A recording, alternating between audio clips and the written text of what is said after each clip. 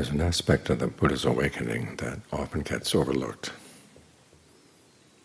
and that's the social dimension and the second knowledge he gained that night. You may remember the second knowledge responds to a question: why is it that rebirth goes up and down? You'll be born as something good and then fall, and then go back up again and go down again. The analogy the Buddha gave was like throwing a stick up into the air. Sometimes it landed on this end, sometimes it landed on that end, sometimes it landed splat in the middle. Why? And in the course of the second knowledge, he saw it's because of the karma beings. Stated simply, those who acted on skillful intentions tended to go to good destinations. Those who acted on unskillful intentions went to bad. It's made complex by the fact that you're not doing just one action per lifetime. You're doing many actions. And your views can change, for the better or for the worse. So it's possible you can do good things now and go to a bad destination, or do bad things now and go to a good destination because of the other things you've been doing and the views you hold. But where do you get those views?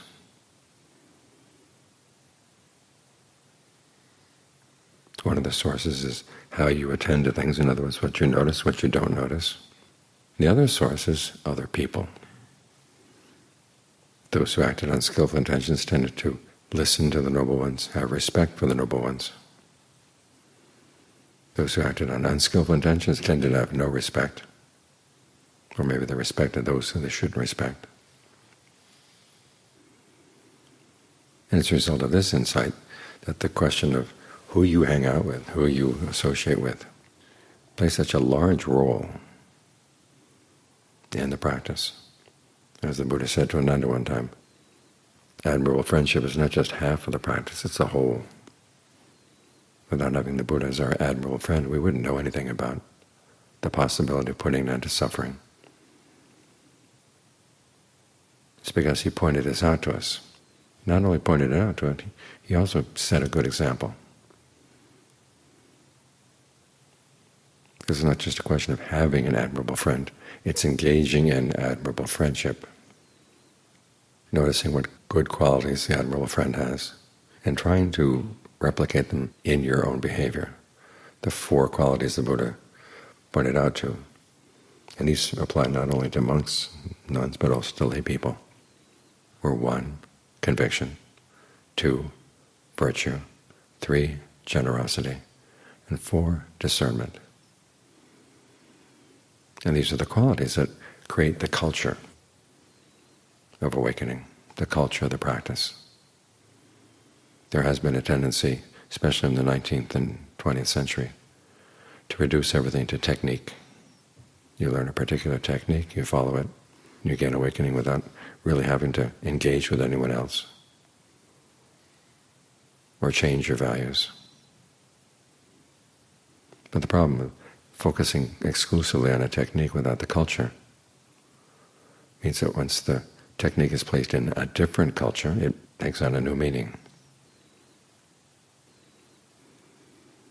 The other day I read a piece by someone claiming to be a lineage holder in the forest tradition, talking about how she had trouble one time at a meditation retreat because she had chosen a really nice zafu and a really nice place in the room, then gone to dinner, come back, and someone else had taken her place. And she struggled with this for quite a while. And this is the sort of thing you might talk to a psychotherapist. But I can imagine if she had actually talked to Ajahn Chah about this, he would have said, look, you don't need a zafu at all. Go and sit under a tree. Different set of values. No coddling, no pampering. Learning some contentment. This is one of the aspects of the culture of the Noble Ones. You're content with the things that come to you on an external level, in terms of food, clothing, shelter, medicine. And in terms of shelter, if your zafu is in the wrong place, or a place you don't like, well, you put up with it. Because there are more important things you've got to focus on. That's not the case that having the right safu or the right spot in the room is going to make the difference between whether you gain awakening or not. It's more a question of the qualities of mind that you develop, the strengths of mind that you develop. So that's what happens when you take the technique out of the culture. Things can get distorted.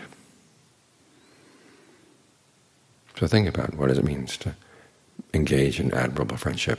Conviction means being convinced of the fact of the Buddha's awakening. And of the many different things he came to know in the course of his awakening, he pointed out three as being really important. One is the fact of rebirth, and the fact that your rebirth goes up and down, up and down. It's not a steady, nice progress. Another thing you hold to is the fact that rebirth depends on your karma, as I said. So what that does, it means that it focuses you really intensely on being convinced in the power of karma, power of your actions, what you do, what you say, what you think intentionally will have an impact on shaping your life. And so you have to be careful about what you do and say and think. Then there's the whole point that you can put an end to suffering through your efforts. But not to take on this act of conviction, or this type of conviction, means that you have respect for your admirable friend. This is why we have such a vocabulary of respect around here. We respect the Buddha for what he shows about the potential we have within us. He has us respect our desire for true happiness, one, that it is possible in general, and two, that we are men, women, children, young, old, can do it. Because that's the message of the awakening. It is possible to find a dimension that you touch inside that is totally free from suffering. I've had people ask, well, given that we're conditioned beings, how can we know anything unconditioned? That's putting the cart before the horse. You're defining yourself, and then in your definition you're limiting yourself. As the Buddha said, no matter how you define yourself, you're going to limit yourself. So put the question of defining who you are aside. Focus on learning from other people who are skillful. How do you act skillfully? How to talk to yourself to behave more skillfully. How to stick with the path. Those things are worth thinking about. So that's how the Buddha progressed. He tried, as I said, to find what was skillful. And he didn't rest content until he found a level of skill that brought him to something that was totally unconditioned. And given that he found out what it is possible to know, that was the first thing. That was the first principle. Then the next question is, how do you define yourself? Well, for the purpose of the path, you define yourself as competent to do this, confident that you can, responsible for your actions, and someone who really desires a happiness that doesn't disappoint, that doesn't harm anybody. So there are a lot of value judgments there, and there's a lot to the path as a whole that involves value judgments. We see this in all the rest of the qualities of an admirable friend. Virtue is good. Virtue is important. In fact, it's so important that the Buddha said losing your virtue would probably want to be one of the most serious losses in your life, which means that when the choice comes between maintaining the precepts and maybe having to sacrifice other things, or sacrificing the precepts for the sake of other things, you sacrifice the other things. That's a very strong value judgment. And to maintain it, you want to live with people who maintain those values as well. So again, there's a social aspect of the practice. It's part of the culture. The same with generosity.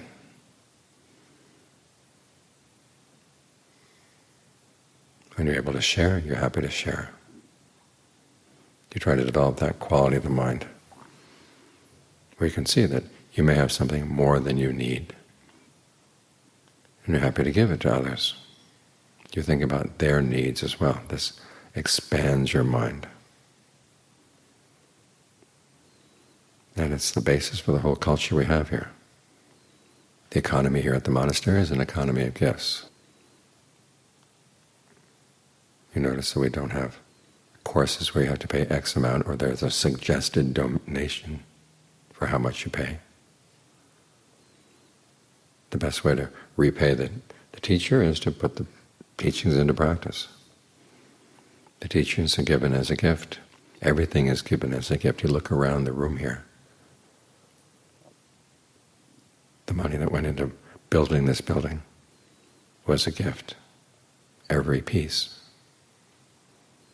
So we're living off the generosity of others, which requires that we develop an attitude of generosity as well.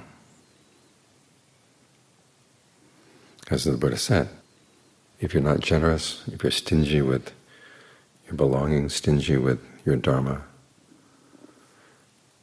you can't even get into right concentration, much less gain awakening. The fourth quality is discernment. It's defined as penetrative knowledge of arising and passing away. And not just watching things coming and going and accepting them. The knowledge has to be penetrative, which means that you understand cause and effect. When something good comes, why does it come? And particularly, where does it come from in your own mind? When something bad comes, where did it come from in your own mind?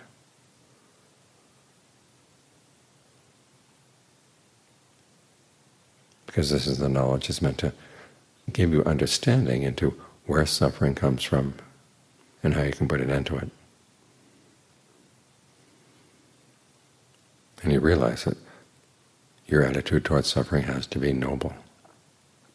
In other words, you accept responsibility for whether you're going to suffer or not. And then you look into the machinations of the mind to see where is it that you're creating suffering. You may say, well, there's pain here, there's pain there. Well, why do you suffer around the pain? It's the stories you tell to yourself and the images you hold in mind. The way you grab hold of a pain.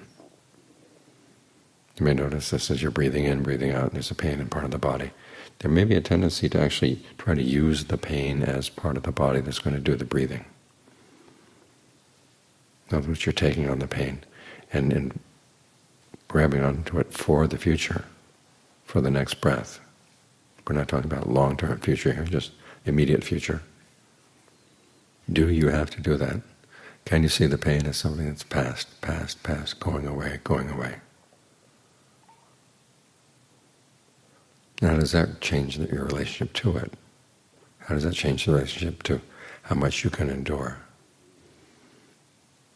Because those are the values that you look for in this culture. You want people who have powers of endurance. People who have wisdom, they can put up with difficulties, to inspire you to put up with difficulties. Because one time Ajahn Fuang was going to have an all-night sit without much advance notice. I had been working hard that day. I told him I didn't think I could do it. And he said, well, do you think, is it going to kill you? Well, no. He said, then you can do it. Oh, that question you hear every now and then in the forest tradition, are you afraid to die? Now, in any other culture, the obvious answer would be yes. In that culture, you'd be embarrassed to say yes.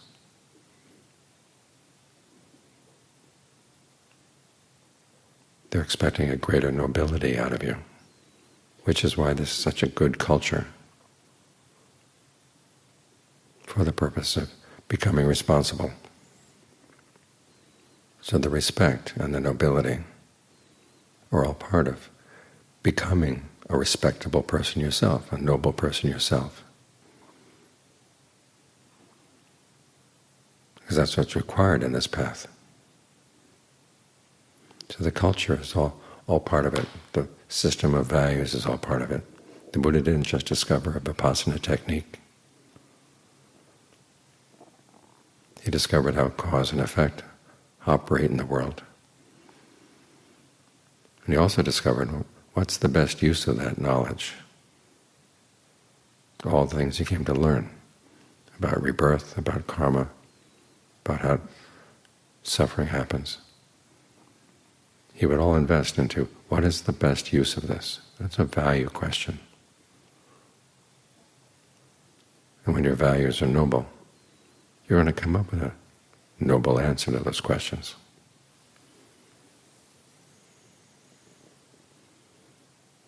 That's what this culture is for.